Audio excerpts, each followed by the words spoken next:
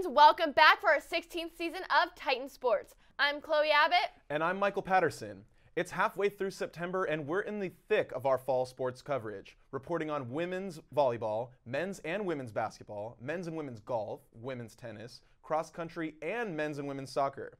But while we were on a bit of a break, the men's soccer team was hard at work. Yeah, Michael, our men's soccer team is off to a 2-2-4 start. They ended last year as Big West champions and competed in the NCAA tournament. As for this season, they still have a few preseason games left before their conference opener. We have our very own Jacqueline Davis with highlights of their most recent home game against Cornell. Fullerton at home against Cornell wants to get their third win in a row. First half, Ross McPhee rips a shot between two defenders, Fullerton on the board 1-0. Second half is a different story. Harry Fuller chases down the ball, crosses in, Zabox Wixell heads it in, game tied 1-1. 73rd minute, still locked at 1. Amika Anelli comes up with the loose ball to score the winning goal. Cornell wins 2-1. We had the 1-0 lead, and I think that was kind of a false barrier. We thought we were 1-0, was alright, and we just kind of in the second half we kind of got started on the back foot. And there has to be a lesson from this game for all of our players. There has to be a lesson of the pride playing here at this university when we're on our field. I did not see the level lift, and that has to change. That has to change dramatically. I mean, and it's not something you can call a timeout for. I thought I discussed it at halftime, and that's what we needed, and those details cost us. Fullerton snaps their two-game winning streak, putting them with a record of 2-2-3.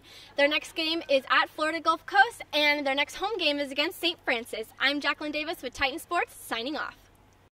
Thanks, Jacqueline. The men of Titan Soccer had their most recent game against Florida Gulf Coast on Wednesday. The game finished with the final score of 1-1 in double overtime. Freshman DJ Wilson came in clutch, scoring the game-tying goal in the 90th minute to force overtime. The team looks to finish up a couple more preseason games until they play CSUN in their conference opener on October 3rd. The women's soccer team entered the season as the reigning Big West tournament champions, giving them a berth in the NCAA tournament. They currently have a record of 3-5-1, with their most recent game being a 2-1 loss to Grand Canyon University. Kristen Swales had the lone goal for Fullerton, scoring a header off of a corner kick in the 83rd minute. The Titans will look to finish the preseason strong before playing Long Beach State in their conference opener on the 27th. Now to the hardwood. Women's volleyball had a rough season last year, but are off to a solid start this fall. We sent Kush Parikh to get the inside scoop on their early success. Titan Volleyball is on a mission to show the Big West they are not the same team as previous years. After winning just 5 games in 2017, they've already surpassed that win total in September. Third-year coach Ashley Preston looks to lead the turnaround with conference play just starting. Started with the recruitment of our student athletes. We have 9 freshmen who have all lifted the competitive play in the gym, as well as 3 junior college players who brought some experience with them too. One of the reasons for Fullerton's improvement is thanks to senior outside hitter Madeline Schneider.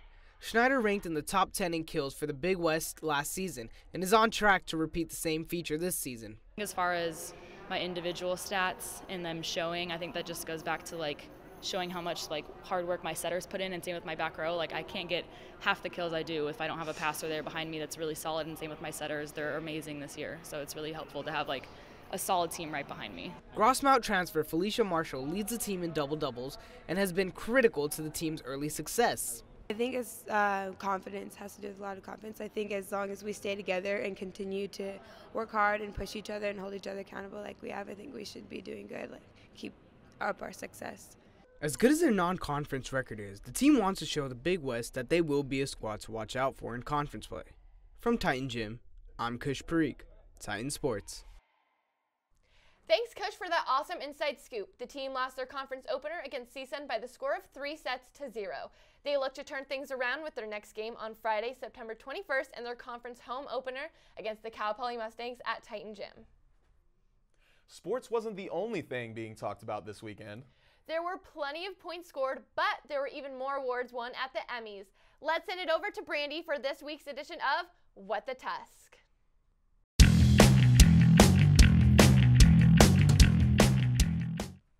The Thank you, Chloe. And what the Tusk is up, Titans? My name is Brandy, and yes, I am the new host of What the Tusk. Jessica just kind of up and left on us. Rude, I know. I'm kidding. I mean, I guess she had to graduate, move on to bigger, better things, and blah, blah, blah. But don't worry, because your girl B is here to stay, and due to my impending fear of loneliness, I decided to hire this cute little thing with a bad attitude next to me to keep me company while we talk about what's going on in the world. And her name is Aisling. Girl, what is up? Are you ready to do this? Hi, Brandy. Well, I was kind of born to do this job. I got a lot of opinions on a lot of things that really matter and everybody needs to know. My opinions have also been known to be fact about 80% of the time, so... Agree to disagree unless we agree. All right, now let's get this show on the road. What are we going to talk about first? Well, I think that we should start with Cardi and Nicki. Brandy, how do you feel about this beef? It's been going on for a little while, and there was the physical altercation, and then Nicki calling Cardi out on Queen Radio. I don't know. What's your take on it?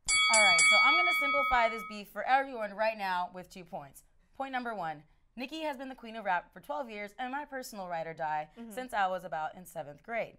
Now, nobody can deny that her flow is ridiculous, but the way she's acting right now reeks of desperation. I mean, do you remember with the whole Travis Scott thing? Absolutely. So childish. I really honestly couldn't believe that she did it, especially since she holds herself to such a high standard and consistently talks about, I'm Nicki, I'm the queen, but like, you're a queen, but you don't got a #1 album and you were really bitter about it. Like, if you produce an album and you're proud of that and that's how you feel putting out your work, whether it's on the charts or not, it shouldn't matter. Like, you own up to that. This is what you like to do. You don't have to have a #1 to be the #1. Exactly. And Nicki and Cardi B, first and second point, their beef, they're both 2 different artists. Cardi, they're both hip-hop rap artists, but I feel like the fans kind of pit them against each other. Absolutely. Nicki Minaj, Cardi B, 2 completely different sounds. They could have succeeded together. But now Cardi B's kind of going up, up, up, and Nicki Minaj just like trashing on people's kids. Yeah. Like, what is that? I mean, that's where I lose respect. I don't know. And I people, agree. and I commend Cardi B for throwing the shoe at her. She honestly probably would have hit her if there wasn't like 7 securities. And in the video, I think it's amazing. Check it out right now.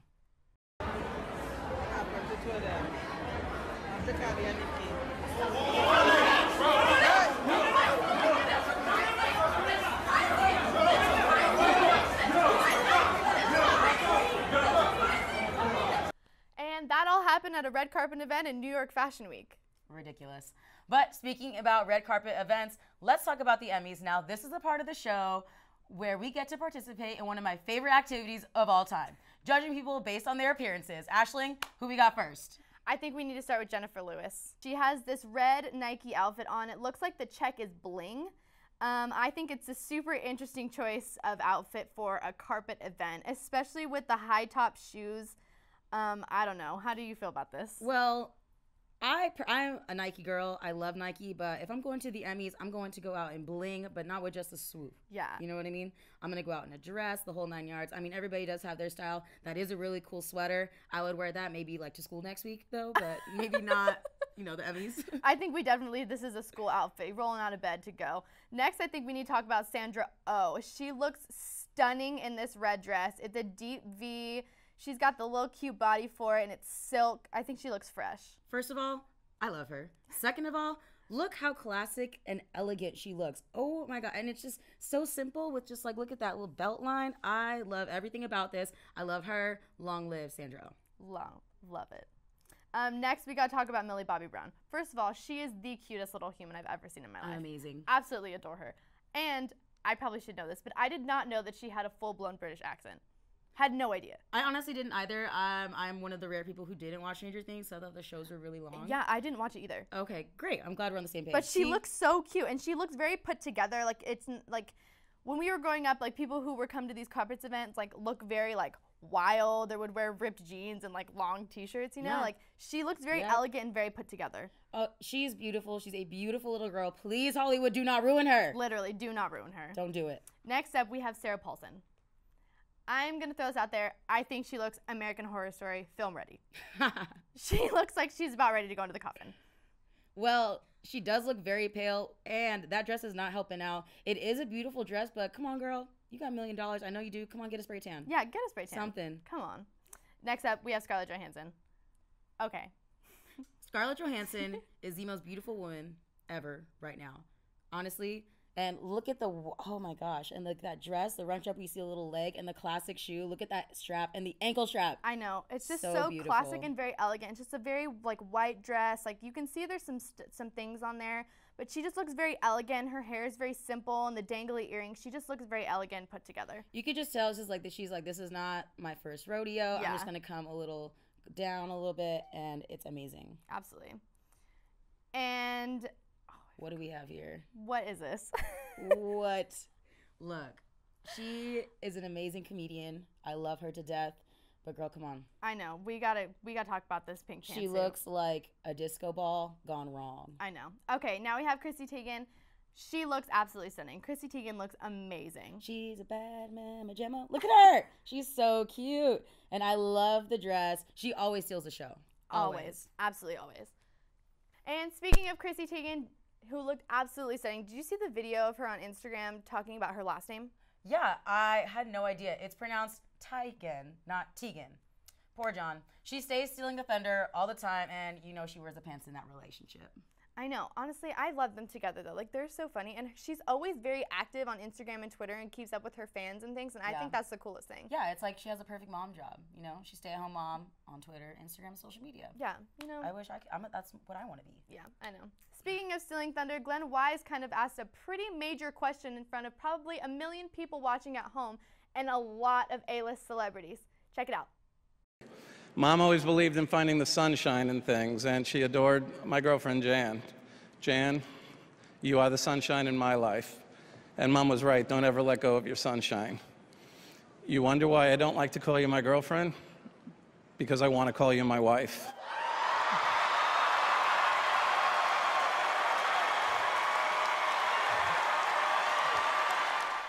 Oh my God. What? Honestly, like, I would probably react the same exact way. That is so beautiful. I would also probably be extremely nervous because everybody's watching you. Scarlett Johansson is watching you go on stage. Yeah. And that's amazing. I also read an article that his kids had no idea that he was doing this. Oh, it's a surprise so for I'd be like, oh my God, new family. That's so cool. That I thought is it was so great. cute. I love it. And next on the docket, a little birdie told me that the Buffalo Bills cornerback Vontae Davis just decided to retire at halftime at the Sunday game against the Chargers.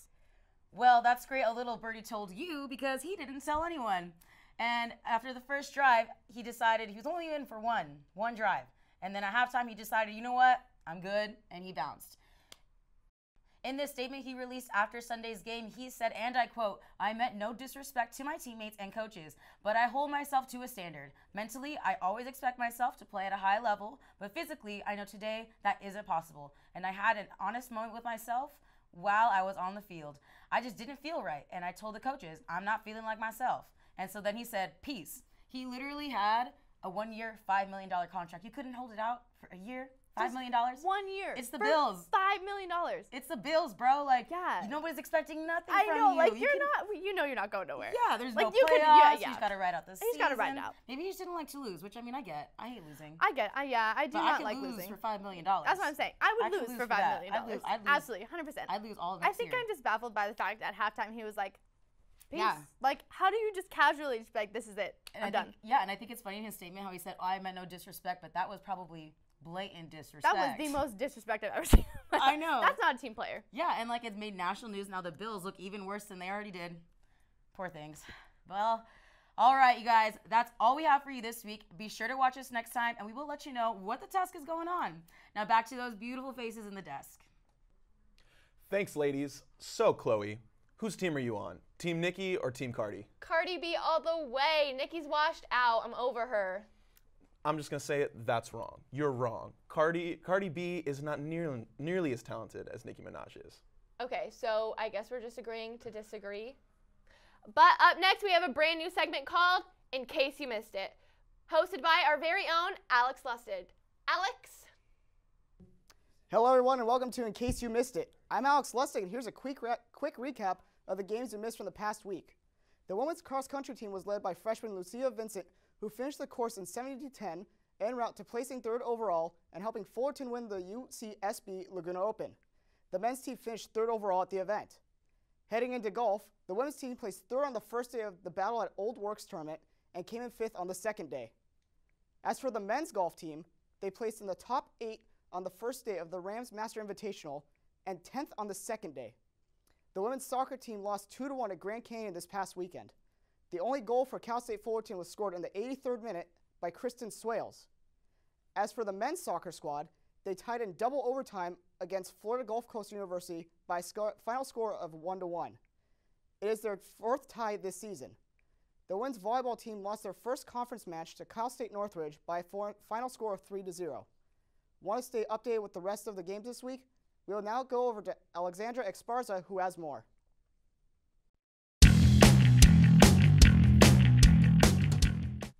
Thank you, Alex. Now looking at future games, cross country will travel to St. Paul, Minnesota, where they'll compete in the Roy Griak Invite on September 29th. Men's golf travels to Colorado for the Mark Simpson Invitational on September 24th and 25th.